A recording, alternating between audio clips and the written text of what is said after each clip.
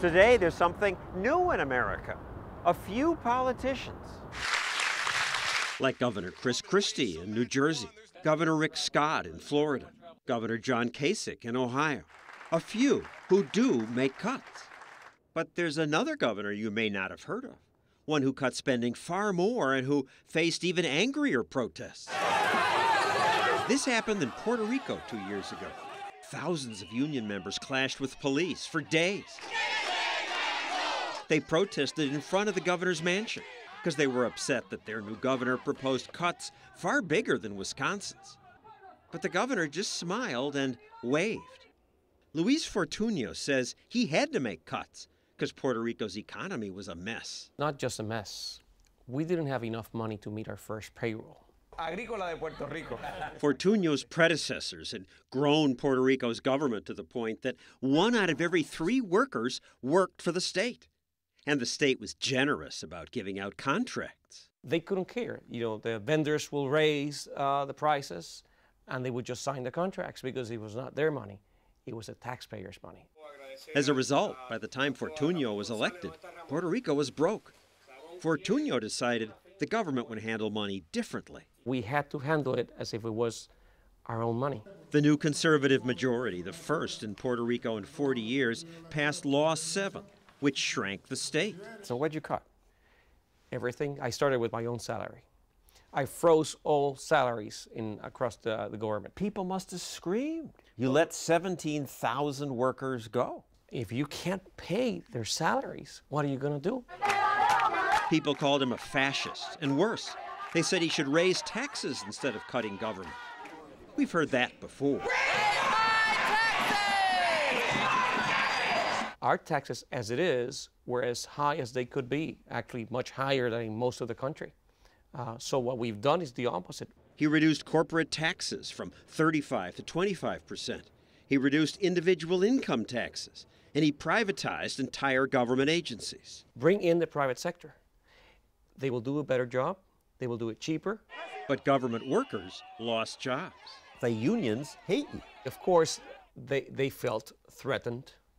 Well, they were threatened. You cut 17,000 jobs. Some of them wanted to work with us and lower the government expenses, and some of them did and saved jobs. Others refused and lost jobs. One fired government employee threw an egg at the governor. You ducked. I ducked. But bottom line here is, you know, they will try to push back at the right decisions because a lot of people will rather stay comfortable in the comfort zone and not do what needs to be done. The governor also cut his government's red tape. There was a lot of that, and that made it hard to open a business. 28 different business regulations and permits to open. Crazy. Today we've got one regulation. That's it. Didn't bureaucrats say, oh no, we need all these steps? Of course they did. There's a permanent government. A permanent government. That's common everywhere. Government employs hundreds of thousands of people, often just to shuffle paper, and those people lobby to keep their jobs. Like the police officers who did nothing but approve liquor licenses. There were 250 policemen and women handling that.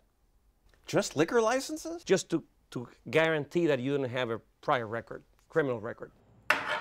This entrepreneur's mad because to sell marmalade out of her house, she had to spend a year getting government permits. She displays some on her wall. Even though her business is in her home, government rules required her to have an accessible bathroom.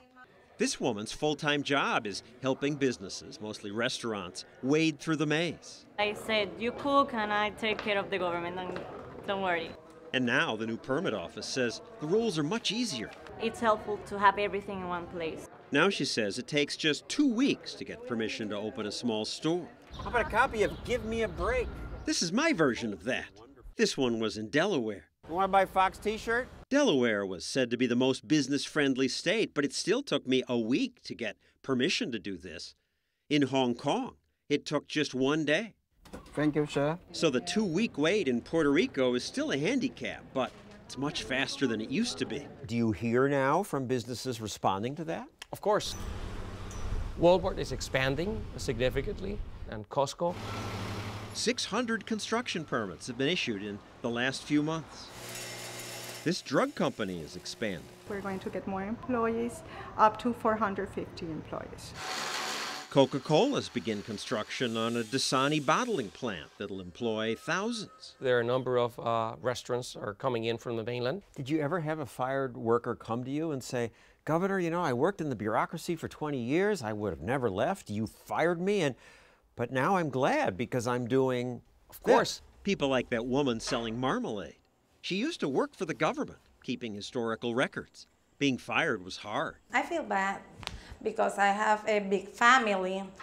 But now that she started her own business, she says getting fired was a good thing. I am my boss. So good, she named her company Law 7, after the law that fired her. It's good. For me, it's good. And now, if a bar wants a liquor license, Today you do it online. one clerk on a computer. Exactly, and that's it. So we have those policemen and women out in the streets where they belong. still lots of people are mad, especially the government workers who lost jobs. A recent poll showed that if Fortunio ran for re-election now, he'd lose 47 to 25%. Fortunio says, so what? I don't need this job. I'm doing it because I want to do it. What do you mean when you say, I don't need this job? I come from the private sector. I enjoyed what I was doing. I really enjoyed what I was doing. You can go back to that. And I can go back to that. And over time, Puerto Rican voters may come to like his conservative government. Thank you very much. Ronald Reagan's popularity suffered when he made cuts. So did Richard Engler's in Michigan and Gary Johnson's in New Mexico.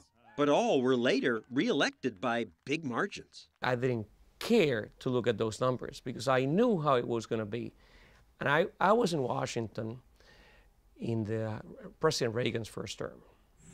I know how unpopular he was during the first 2 years. But he was doing a lot of the right stuff. And at the end of the day, the numbers came back, and he won by a landslide. Fortunio's advice to leaders who want to shrink the state? Do what you need to do quickly, swiftly, like when you take off a Band-Aid, just do it and move on to better things.